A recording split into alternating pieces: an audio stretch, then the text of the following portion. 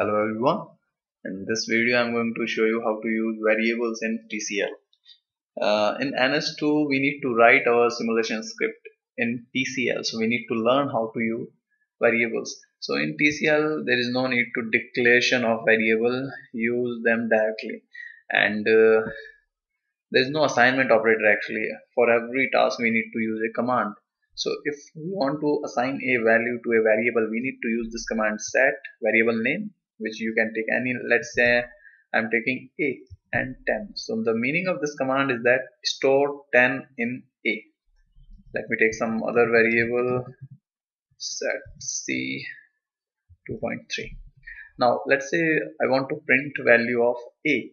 So again I need to use a command puts and $a. So when you put dollar with any variable, it will replace by its value.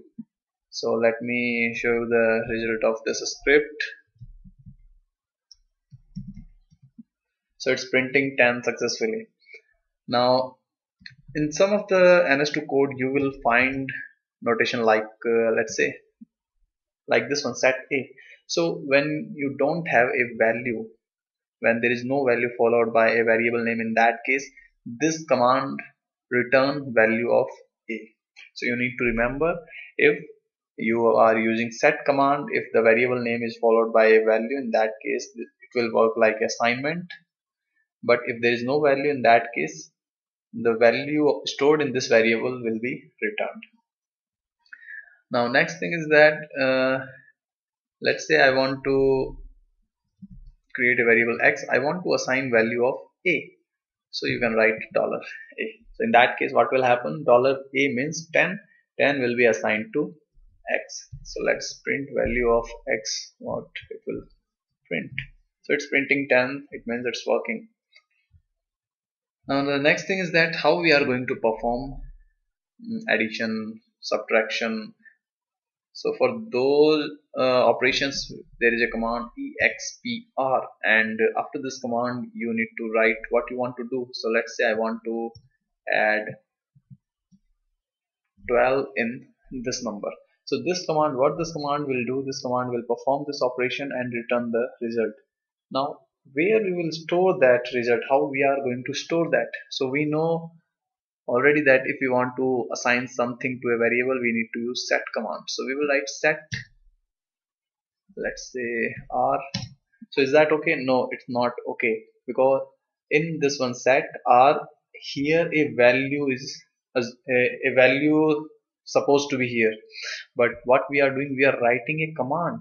What we want, that instead of command, this entire command should be replaced by its result. So in that case we need to enclose in the bracket.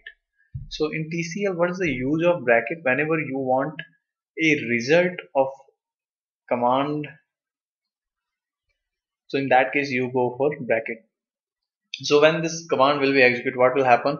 First of all, this command will be executed, expr $a plus 12, and this entire expression with bracket will be replaced by its result, and that result will be stored in R. So let's see what will be stored in R.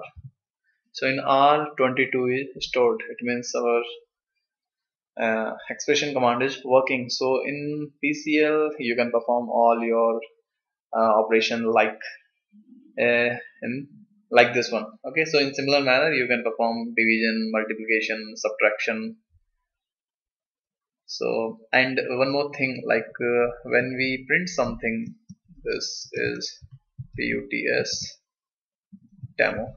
So when we are printing two messages, so every message by default will be printed on the new line. So in case if you want to print on the same line, we need to write no new line. So let's execute now. So just wait 1 minute.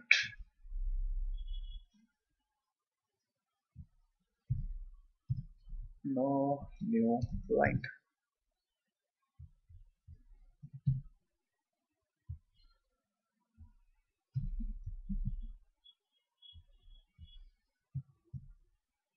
So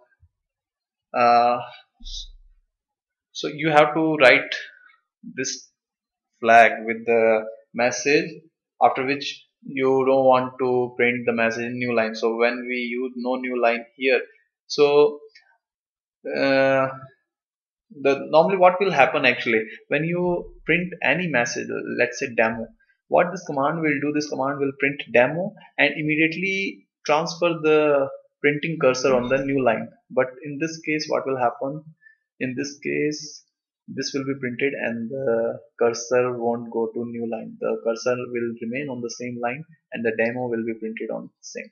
So this is the way how it works. Thank you very much for watching.